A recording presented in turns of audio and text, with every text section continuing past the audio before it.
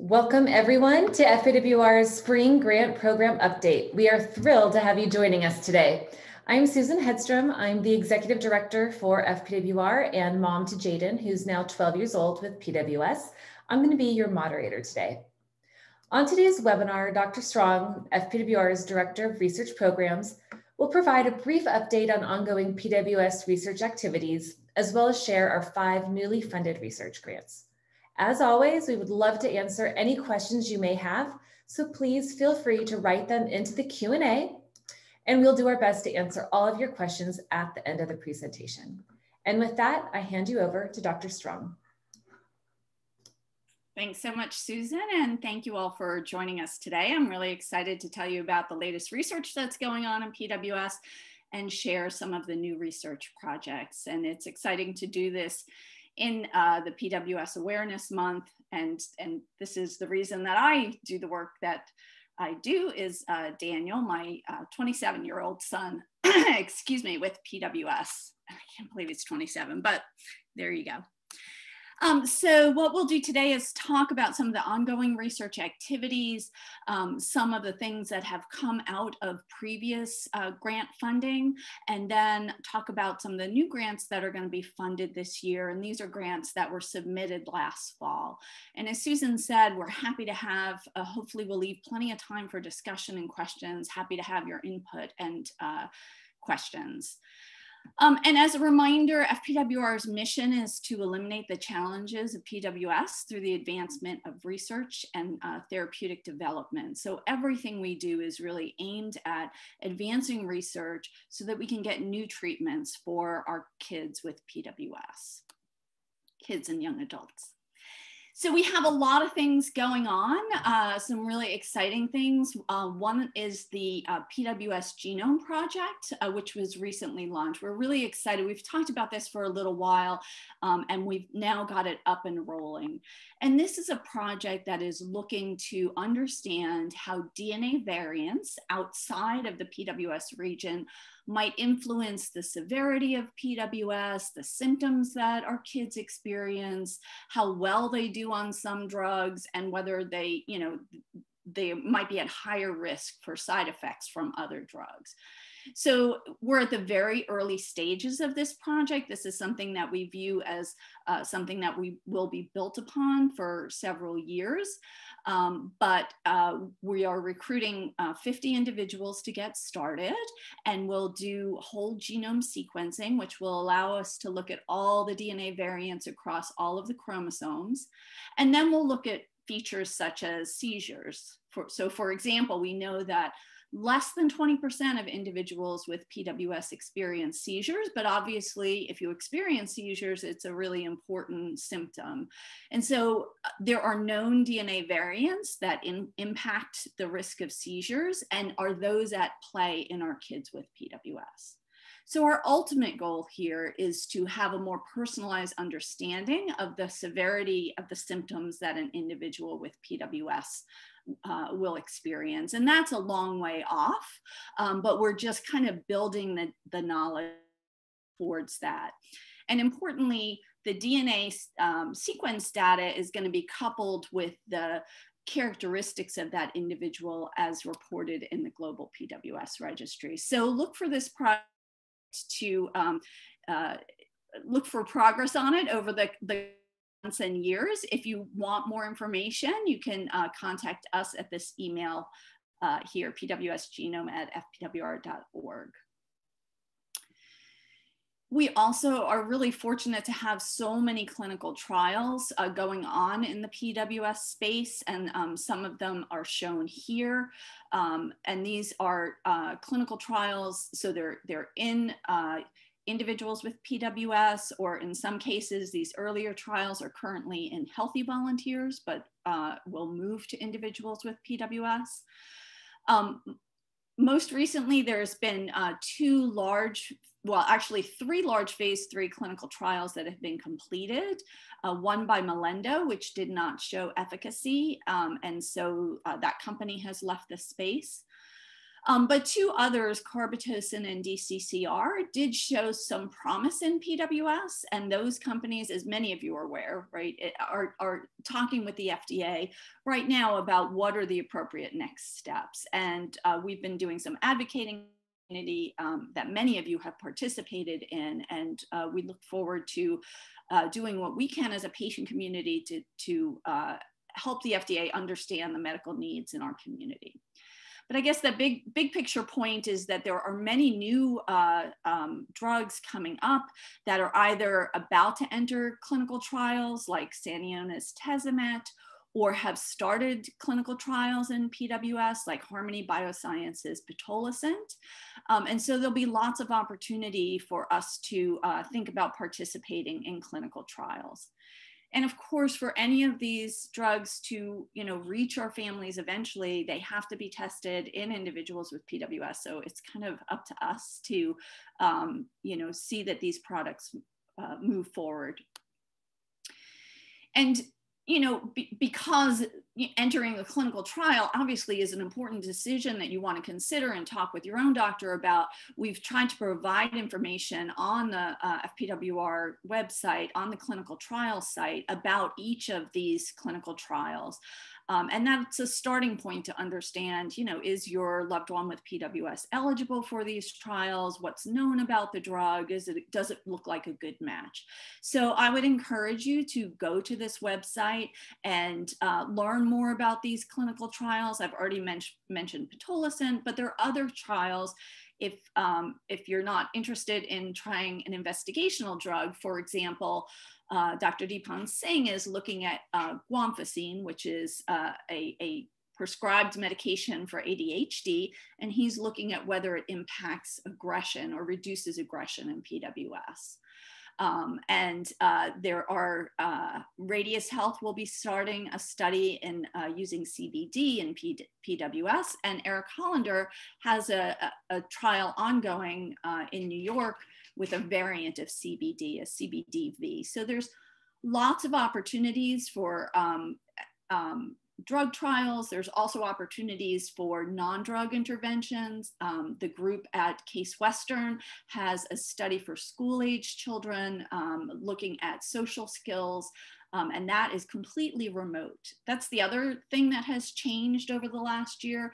Many of these clinical trials, had to be suspended because of COVID, and as they've come back, one of the silver linings is everyone's gotten a lot more comfortable with doing things remotely. So many of these clinical trials have changed to where there's many fewer actual visits in the clinic and a lot more data being collected remotely. So if you haven't looked at that page in a little while, please go there and look at that and check back because Susan adds new sites as they become available for different clinical trials. And you can sign up to get a clinical trial alert, and there's lots of resources to understand clinical trials and what questions should I ask before I enter a clinical trial on that page.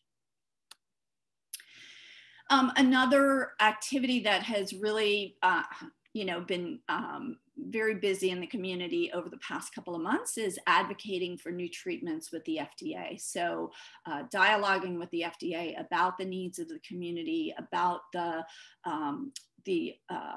desire of the community to try some of these new medications, the tolerance of the community for accepting some risk of uncertainty about the benefit of these new medications.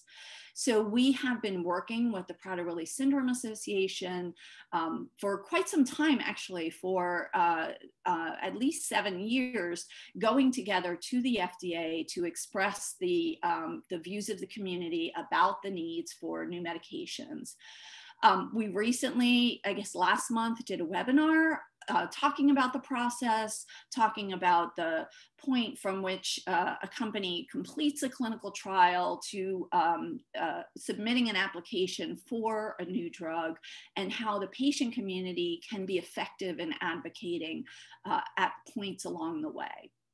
So we have a new webpage that talks about that, talks about some of the activities that FPWR along with PWSA have done over the past years. There's a copy of the petition that we forwarded. Many of you commented. Thank you so much for commenting on the potential benefits of DCCR, and we collated all that and sent it to the FDA. We're also advocating for Levo's therapy as well, again, expressing to the FDA the need for new treatments for PWS. So we'll continue to work very vigorously in that respect. We have continuing dialogue with the FDA, and we will, keep you informed about that progress. As many of you know, COVID has impacted everybody, and many of you participated in the COVID survey that was in the Global PWS Registry. We also shared that information with the FDA, and I think that's very important for them to understand the impact on clinical trials. So I would just thank everybody and remind you that as you participate in these surveys and things through the Global Registry, it is really a way of advocating for new treatments for PWS. And the Global PWS Registry is doing many other things. For those of you who aren't familiar with it, I would encourage you to visit the website and consider joining. It is one of the most important ways that we can gather information, both about the natural history of PWS, which is really important. As these drugs hopefully get approved, we'll be able to compare how people are doing on the drugs to how people who don't, have historically not had access to the drugs are doing. There's also a lot of activity going on with different clinicians across the PWS community looking at that global registry data. And so if you can update your surveys, that is extremely helpful. And it does allow you to keep a running record of your child's medical history and stay up to date on research opportunities and clinical trial opportunities. So the focus today, so FPWR has developed resources all across. This is the drug discovery and development pathway, and we've developed resources to try to help support research at every stage along this pathway. But today we're going to focus on the grant program, and the purpose of the grant program is to support innovative research at any point along this pathway. So this is our investigator-initiated grant program, which means that scientists, clinicians who have ideas about what would be important to do next in PWS submit their ideas, and through a peer-reviewed process, we select those projects that are important to our families and scientifically sound. So our grant program has been ongoing since the inception of FPWR rather. And so far we've invested more than $15 million in PWS research, which is a lot of funds, but that funds has also led to additional investments from other granting programs. So it's been leveraged to bring more funding into the space. We fund internationally, so whatever projects look like they're going to be important to understand and advance treatments for PWS. And one of the ways that we measure how well our funds are being spent is what is coming out in the medical literature, what papers are being published, and how that information is being used to build and advance research. Also through this program, we support the development of new resources, so cell models and animal models that can be used by the investigator that we support, but also by others in the field. That's one way that we can make a relatively small investment, but it really helps the entire field. So I'll just talk a little bit about some of the recent advances coming out of our previous investments. So as I said, really everything we do is focused on developing new interventions, new therapies for individuals with PWS, both drug interventions and non-drug interventions like social skills. And this is just a list of some of those therapies that FPWR has supported through the grant program over the last 5 years. So this includes drugs that are being tested in humans, including the first clinical trial of DCCR, Soleno's drug, in PWS was supported by this program. That was back before Soleno, it was back when it was a company called Essentialis. And we are currently testing some other compounds, again, the guanfacine, the ADHD drug by Dr. Singh, social interventions by a number of researchers, CBDV by Dr. Hollander. Those are all ongoing right now. In addition, we've done a lot of testing in animal models, and that's really important. Frequently, before you can test in humans, you have to show that a drug is safe and effective in an animal model. So it's a critical step towards moving new therapies into the clinic. And this program also supports those studies. And some of the preclinical molecules that have been supported through this program are shown here.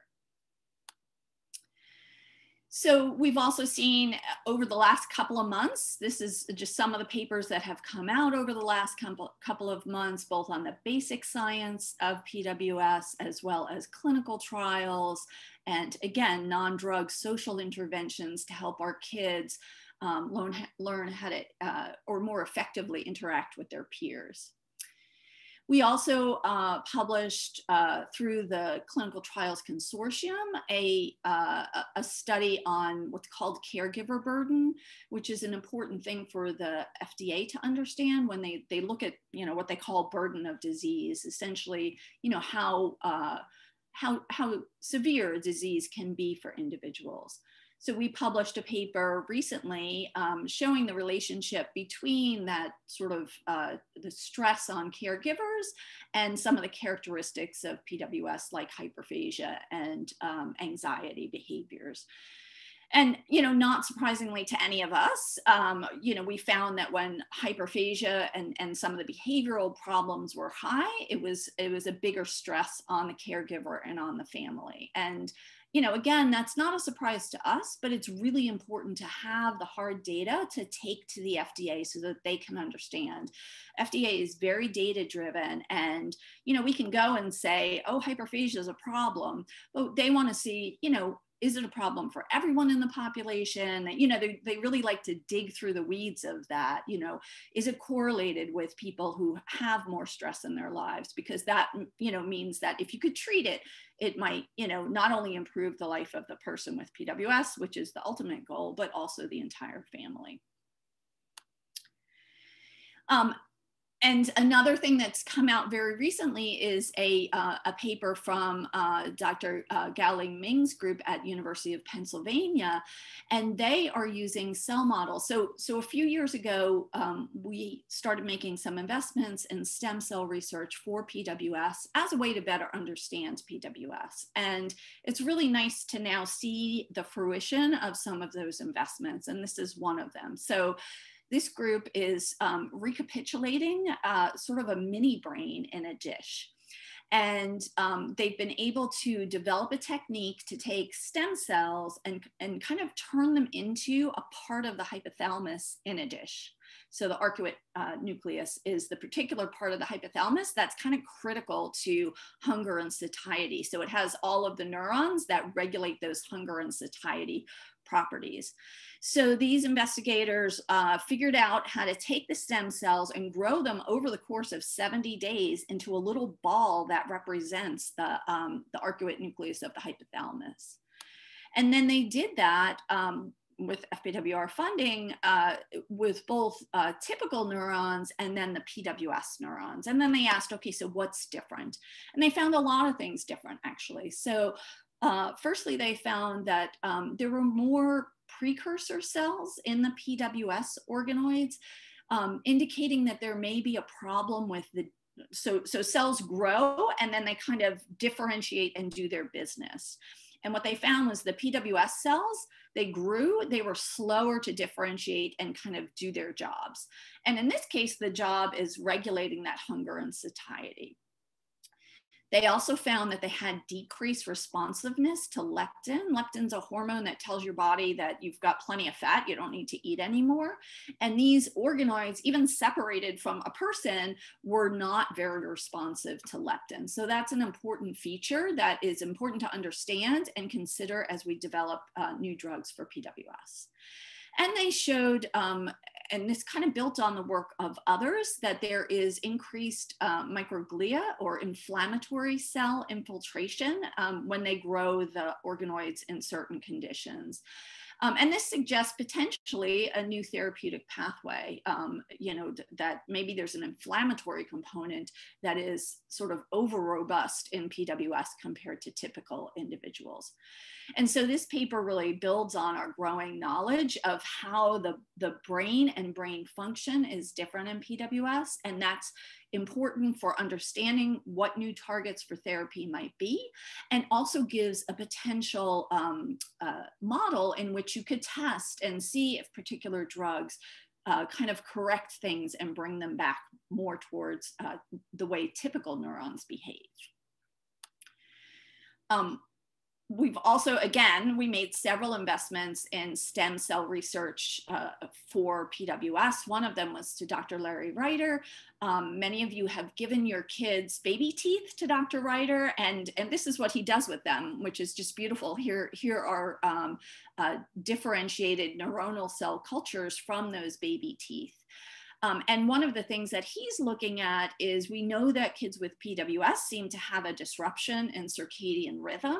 And their lab is currently looking at whether they can see that actually in the cells in a dish.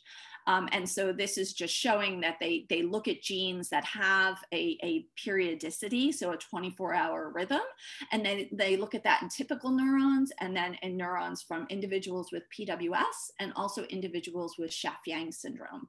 So as a reminder, Schaff-Yang syndrome is occurs when one of the PWS genes, MAGL2 only, is mutated. And individuals with Schaff-Yang syndrome also have very disrupted sleep.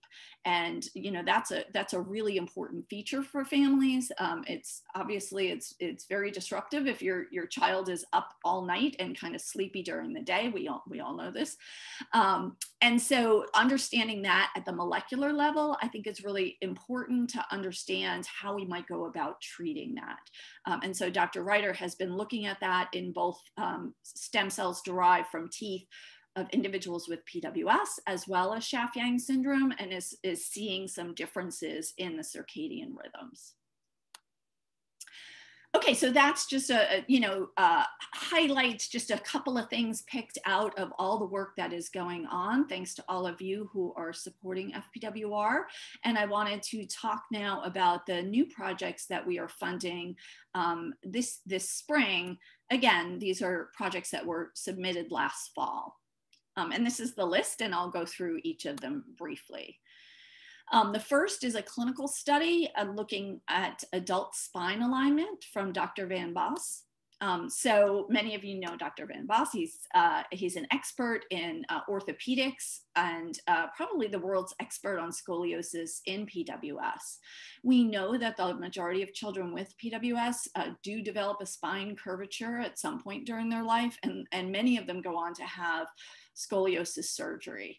And as many families can attest to, this is a really challenging surgery, and in PWS it's associated with a high complication, or a higher complication rate than in typical individuals. So anything we can do to reduce the complication rate would be important, and obviously that is an important goal of Dr. Van Bos.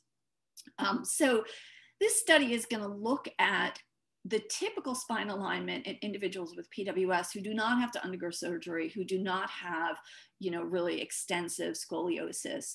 And Dr. Van Bos is hoping that will provide guidance as to how those kids who need surgery, how their spines are corrected. So we're interested in this study because, you know, there's really not been very much work done on what is kind of the normal for PWS and whether, you know, the surgeon should be shooting for kind of normal PWS as opposed to, you know, typical individuals in that spinal surgery. So these measures of spinal alignment will be really important in answering some of those questions and could really impact the care of individuals with PWS who have significant scoliosis. So the long-term goal is to reduce post-operative failures and improve the comfort of individuals who have to undergo surgery. In the category of neurobiology, we have 3 different grants that I'll talk about. The first is Dr. Gina Yostin at St. Louis University, and she is looking at what's called orphan G protein coupled receptors, so GPCRs. These are really interesting drug targets. There's been a lot of success in other fields targeting these kinds of molecules. And some of these molecules are known to be important in regulating appetite and body weight. And Dr. Yostin is going to be asking is, are these really relevant in PWS? So looking specifically at this protein called CART, which is known to regulate appetite and body weight, and see how the CART and its receptor are working in PWS cells.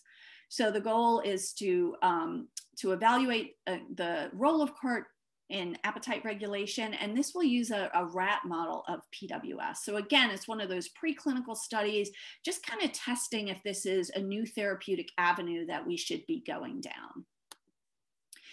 So we're excited about the study because this particular circuit, feeding circuit, hasn't really been studied in PWS before, and it's a potential target for therapeutics. This is a young, enthusiastic investigator. She has some experience in PWS, but this would really draw her into the field. And the study uses the rat model of PWS. So in addition to learning about this circuit, it will help us learn more about the utility of this model for understanding drug development in PWS. And the long-term goal is the identification of a feeding circuit that may have relevance to PWS and serve as a possible therapeutic target. Another study, this is a rat heavy set of little grants here, is coming from Baylor College of Medicine, from the Samaco lab, and they are experts in looking at different rodent models and characterizing them and sort of establishing how they should be used in drug development, as well as understanding what the animals can tell us about PWS. So Dr. Samaco has 2 different rat models. One is a SNRPN model that was actually developed by another investigator, Dr. Art Baudet, as well as the MAGEL2 rat that was developed by FPWR.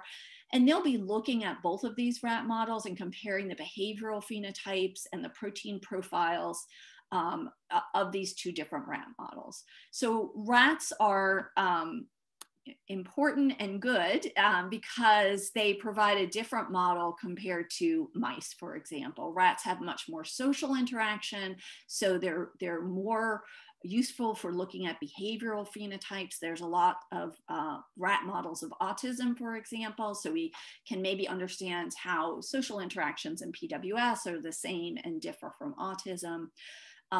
This is a group that has been studying the MAGEL2 rat, and now we'll be looking at the SNRPN rat, and so they have many things in place to do this efficiently.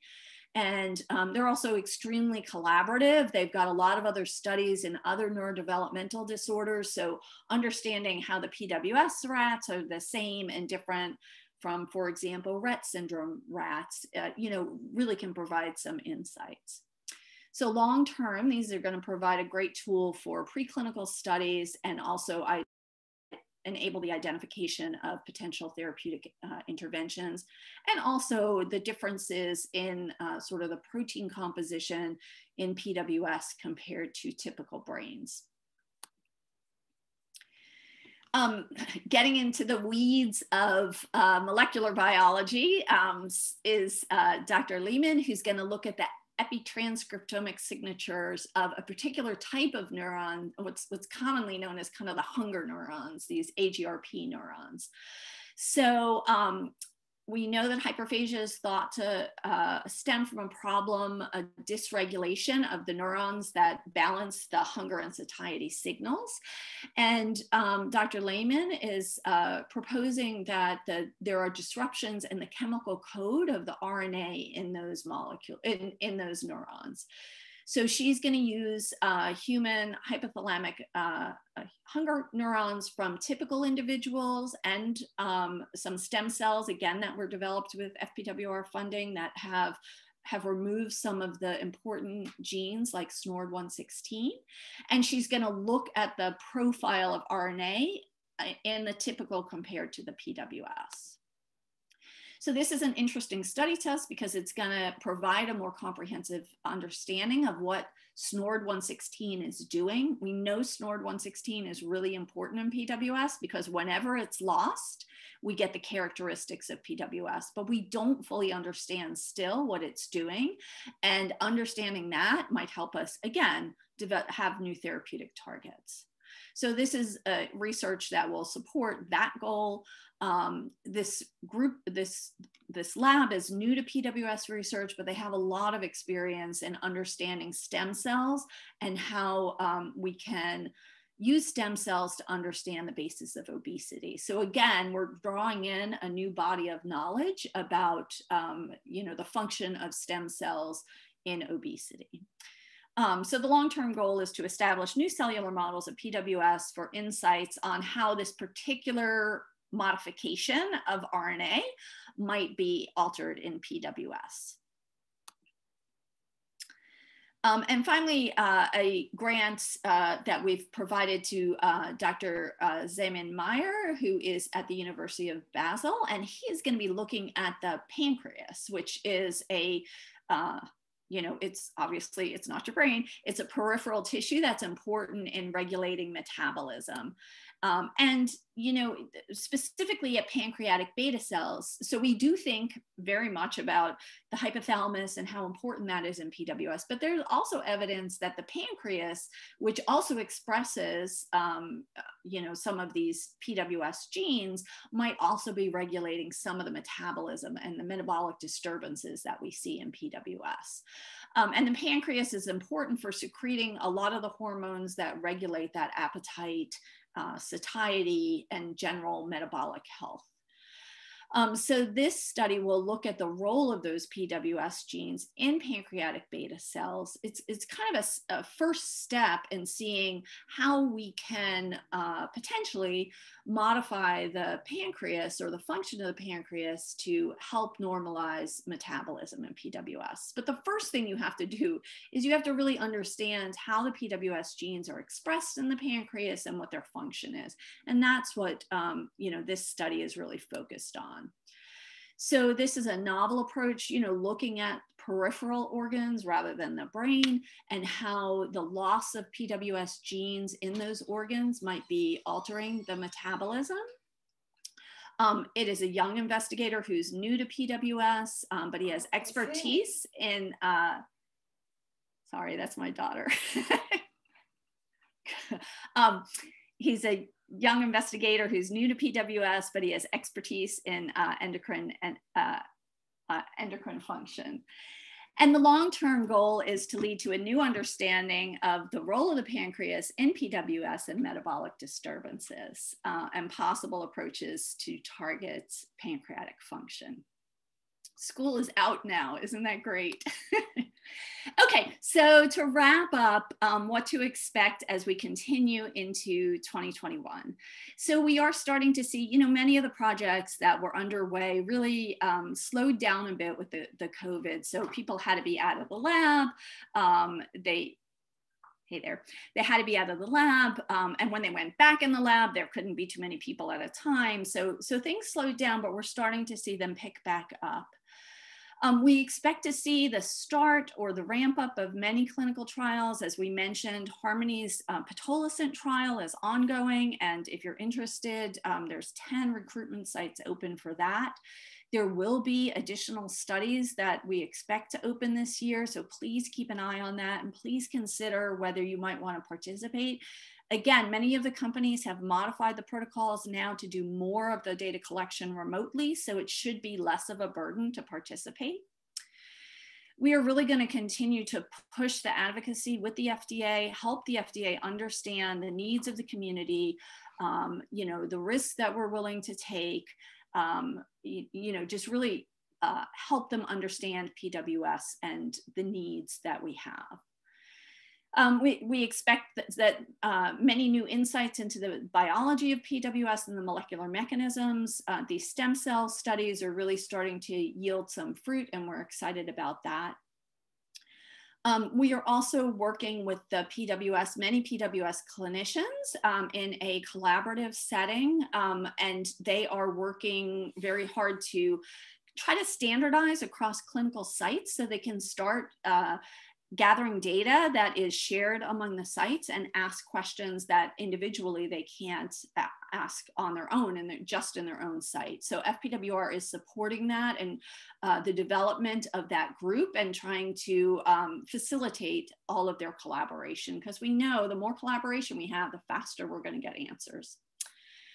I think we'll see a lot of publications detailing some of the global PWS registry findings. Thank you to everyone who's been participating in the registry. And again, I'll ask you, if you have not updated your surveys recently, if you can set aside a little bit of time and update that, that is a huge help to understanding PWS overall, understanding how best to deliver care, and also to provide support for these new drugs that are in development.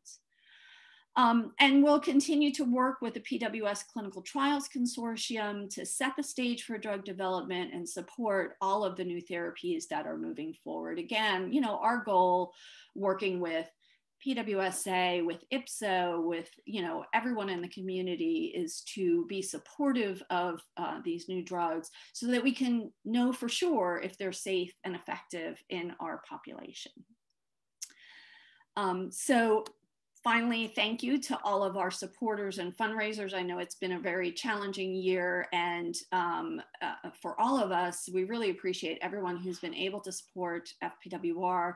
We look forward to getting back to having in-person meetings and in-person events, and really appreciate all that you have done to support the organization and the PWS community as we move forward.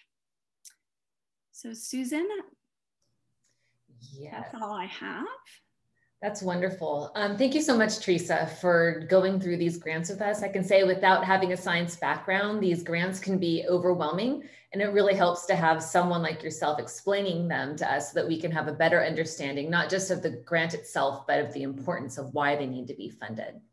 So with that, we are going to open this up to Q&A. Just as a reminder, you are welcome to submit your questions. There is a Q&A button at the bottom of your screen. You can click on that and you can send us any questions that you might have. We're happy to answer them. We're going to jump right into a few. All right, go ahead. I see one on the NIH. Does the NIH have a budget for research projects in the PWS area? So the NIH doesn't have a specific set aside, but they do fund PWS research. And one of the things that is really important for us to use our somewhat limited funds is to choose projects that, if they get, if the investigators, get data that is supportive of their hypothesis, they can then go to NIH and get funding. And that's when I say that, we've invested 15 million, but there's been more than 25 million additional dollars invested. That is in large part the NIH. So for example, Stormy Chamberlain and Gordon Carmichael had a grant, and I think, we supported it for $100,000. they use that information to build a larger study that then is supported by the NIH for, something like 4 years, $250,000 a year. So, it's turning our investments of $100,000 into $1 million of NIH funding to really go deeper. The NIH is very competitive. So only about, 10 to 15% of grants get funded. And there are 7,000 rare disorders, and the NIH, will fund any of them. So giving our investigators the sort of that leg up to get their initial preliminary data puts them in a much more competitive position so that they can be successful in getting funding from the NIH. Fantastic. The next question that I see coming in, actually, I've gotten this question by a number of people even outside of the webinar, is in regards to the Genome Project and the age requirement. So currently you have to be age 10 or up to enroll in or to participate in that study. What was the thought process behind setting that age for 10? Right. So as I said, this is like we're piloting it now, right? So we're just getting started. Our long-term goal, we'd like to expand this study and, expand the age and expand the number of people who can be in it. We're just kind of getting started and, getting the best information we can and kind of working through the logistics of it. It's a little complicated. So, and we chose 10 and up because we want to look at things like mental health problems. Are there gene variants that put people at risk for more mental health problems? Some of the later complications that we see. Severity of hyperphagia, for example. And those features are going to be most easily characterized in older individuals. So we're starting kind of with the lower hanging fruit to, learn which variants might be most important. And then our goal, again, over a number of years, I would imagine, is to expand the study and be more inclusive. But to get that first bit of data and sort of understand things the most clearly, we feel like the older individuals are going to have more information that we can use to see which variants are important variants to be looking at. And in the future, will people under the age of 10 be able to participate? That is our goal. It's an expensive project. And what we'd like to do is get outside funding for it. So we'd like to do the same thing that we ask our investigators to do, is to get some information and then get outside funding, potentially from the NIH, to support it. So again, that's why we're trying to get the strongest preliminary data that we can to show the utility so that we can get additional funding. So, the NIH, their typical budgets are $250,000, $300,000 a year for, several years. And that's a lot of money for our organization. So we'd like to get outside funding for that. Mm-hmm. Can we get more details on the adult spine study? First, how will adults that are going to be enrolled in the study be identified? Will people be asked to participate? So this is going to go through a network of clinicians. Again, I mentioned this clinical initiative that we have. So there's a network of clinicians that have kind of signed on to participate with Dr. Van Bos. And so through them, so you won't have to go see Dr. Van Bos necessarily. If you're going to a clinician who is participating in this project, you may get asked at your site if you would like to participate. So it is going through a number of PWS clinicians. That's great. And then once the study is completed, how will those results be made available to surgeons who might be performing scoliosis surgery? Right. So I think it would probably be through publications. I mean, that's what clinicians do, is look at what's out in the literature. So I would expect that it would be published, and then other surgeons can look at it as well. It'll be presented at meetings. I'm sure there's an orthopedics meeting. I would imagine that Dr. Van Bos would present it there, and then the word would be spread. Mm-hmm. In regards to the grants program, how are specific projects selected? What's the process? Well, we have both a peer review process where scientists evaluate the grants. So typically we recruit at least 2 scientific reviewers, one of whom is typically very familiar with PWS, and then one who is maybe sort of a subject matter expert. So if it's stem cells, maybe they work in stem cells, but not necessarily PWS stem cells. And we ask them to evaluate the scientific merit of the project. And then we also have advocate reviewers, and those are people in the community who self-identify, and you can email me or Jessica Bahanowicz or Caroline Vrana-Diaz and let us know that you're interested in that. And the role of the advocate is to judge whether a project is important to all of us, right? So there's some scientifically sound projects that maybe are not really relevant to what we think would be, important for our kids. And so those aren't projects that we're going to fund. So we try to combine the scientific review with the advocate review and select those projects that are both important to the community and scientifically sound. Mm-hmm.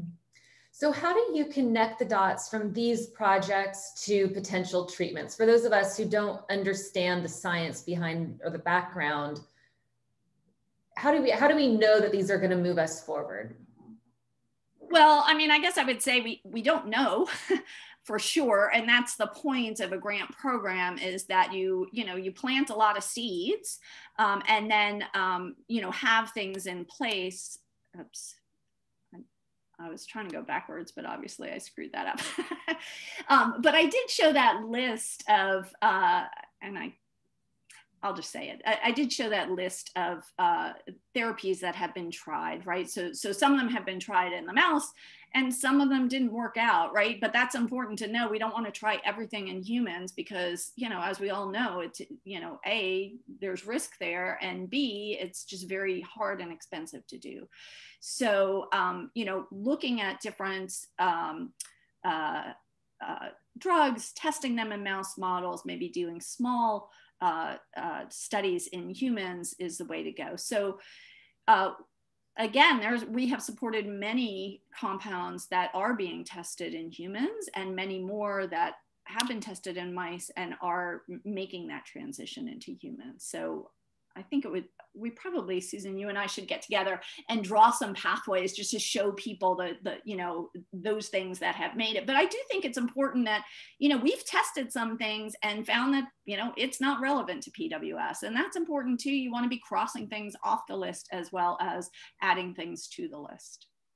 Right. Ultimately, we know not everything is going to work, but we have to try things. I like to say, leave no stone unturned, right?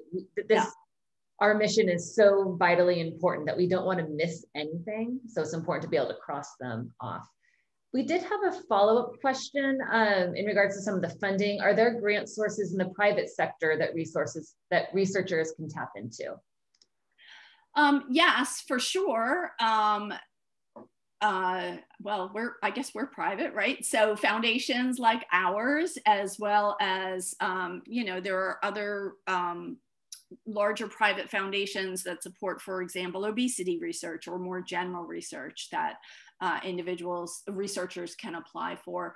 I mean, if you're a researcher, that's kind of your job, is that the agencies that you can apply for funding to. There are other government agencies as well. PCORI, the Patient-Centered Outcome Research Institute, offers a lot of grant funding for what they call comparative effectiveness research. So comparing 2 existing treatments and seeing which one works better. And there are researchers in the PWS field who have applied for those grants and are applying for those grants. So there are lots of sources. The NIH is just the largest source of biomedical research funding in the country, but there are other private sources. Some researchers collaborate with drug companies and have drug companies support their work. I mean, that's happened in the PWS space as well, where the drug companies have paired with a PWS researcher to ask a specific question in cell models or in animal models prior to going into clinical studies. Mm-hmm. For those of us who are new to the community, are there previously funded projects currently in progress that you're particularly excited about? You know, there's so much going on. I mean, I think the work in the stem cells, and I mean, so I'm, you know, full disclosure, I'm a molecular geneticist, right? So I like the basic biology. I like to know how is PWS different so that we can design rational approaches to treating PWS. And so there are many studies ongoing now that we've previously given funding to, trying to answer that question. So I'm excited about that. I mean, I also am intrigued by the genetic therapies. So these studies, and we have many, again, in progress. And those are the studies that are kind of at the point where they're just working in the lab right now. So 6 months or a year from now, I think, you know, those studies will have readout. But understanding whether we can do gene activation in PWS, A, whether we can do it, and then B, whether it would have an important effect, like a therapeutic effect, whether, you know, on like, would it help my son who's 27, or would you have to do it on a baby, or would you have to do it, you know, prenatally? So just understanding the possibilities in genetic therapies, I think, is something that we're making good progress towards. I don't think it'll be as, you know, simple and fast, but we're, you know, we have people now working on that. And I think that's going to be a very important conversation for us as a field to think about. I mean, that's something for long term. And then in the short term, just looking at some of these therapies that we have, we are so close to having new approved therapies in PWS. And I think if we can, you know, get some therapies sort of over the finish line, it will really open up a lot of other investments, you know, and it is the experience that, you know, if you get one drug in place, it brings new innovations to a field and helps develop new drugs. So, you know, I think we're working really hard to do what we can as a patient community and a patient group to help move that along. Mm-hmm. You mentioned earlier that parents in our community really have a very important job, which is to participate in trials when they can. Ultimately, no one else can do that for us, right? Our community has to step up and participate in trials in order for us to get new treatments approved. If a person is registered in the PWS registry, if you are eligible for a study, an email will go out to you, notifying you of that. But Teresa, how can you make sure that you have signed up for that email? Well, if you're in the registry, you know, the registry is set up to really protect your privacy. And when if you're in the registry and you set up an account, at the very beginning, it asked whether we could contact you or not. If you checked that we can't contact you, we cannot send you emails. So, and some people just do that automatically, like, I don't want emails. So I would encourage you, if you are in the registry, and you can check that status and your contact information and uncheck that box. We don't send out a lot of, we send no fundraising information, and we don't send out a lot of emails through the registry. We try to keep it just to registry business. So if you're willing, and make sure that that is unchecked, and then we can send you emails. And the way we do it through the registry is, you know, if the inclusion criteria is age 12 and up, we don't send that email to, you know, 5-year-olds. So we do try to, you know, really tailor it to people who would be eligible. So I know we get 1,000,000 emails every day, and so sometimes they get buried in your emails. But if you have checked that we can contact you, we should be able to send you those emails. Mm-hmm. And to second that, you know, if you see, every once in a while, if you check your trash, if you find an email in your trash from the registry, can you please move it back into your inbox, protect those emails? Because again, the few emails that we do send you through the registry are very important. So we want you to make sure that they're getting into your inbox so that you can open them. And the clinical trial alert, I mean, you know, that's another way. If you go to the clinical trial page and put your name in there, you'll just get notifications like updates on, and that goes out more often. It's still not tons, but it goes out, you know, we usually just send 1 or maybe 2 emails through the registry. But the clinical trial alert goes out more often. And then, you know, if there's new sites, that's where you would learn like, oh, there's a new site and it's near me. So, you know, I think that's an important mailing list to be on if you're interested in clinical trials. I've been adding links to the chat as we've been going along today. So if you want to visit the clinical trials directory, it is linked in the chat, as well as several other resources that have been mentioned in Teresa's presentation. I think we have time for maybe one more question. This is a great one. The question is asking about Canadians, but really I think that brings up the larger point is, can an international audience participate in research? Yes, the answer is yes. So, you know, some clinical trials, you know, it depends on the clinical trial. If it's a US clinical trial, if Canadians can come in, so you'd have to find that information out directly from the sponsoring company. But there are clinical trials that are in Canada, and there are clinical trials that will be in Canada. You know, as I mentioned, there's new clinical trials opening. I know some of those new companies are looking at Canadian sites. So, you know, on the clinical trial side, yes. And then even if not clinical trials, there are many other ways you can participate in research. Again, information that you give to the Global PWS Registry is just critical for supporting not only our understanding of PWS, but also supporting clinical research and drug development. And then there are all these, you know, remote interventions that may be of interest to you. For example, again, Anastasia Dimitropoulos at Case Western is doing a study on 6 to 9-year-olds, and the PRETEND study, which helps kids develop social interaction and play skills. Stuart Einfeld and Lauren Rice in Australia are doing a study on mindfulness.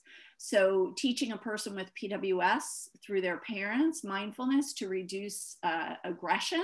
And they are doing that around the world. So I know that there's been people in the US who have participated in that study. So, you know, they are country agnostic. And now that we have Zoom, there's just more opportunities for those kinds of remote studies to be done anywhere in the world. So again, please, if you're outside of the US, you know, please do pay attention and, you know, sign up for the alerts, and, you know, many opportunities exist for, you know, everyone across the globe.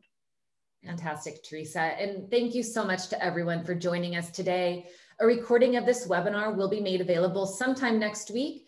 And if you'd like to stay up to date on the latest in PWS research, please visit our website at fpwr.org. You can sign up for our newsletter and our blog. Links to both of those have been included in the chat.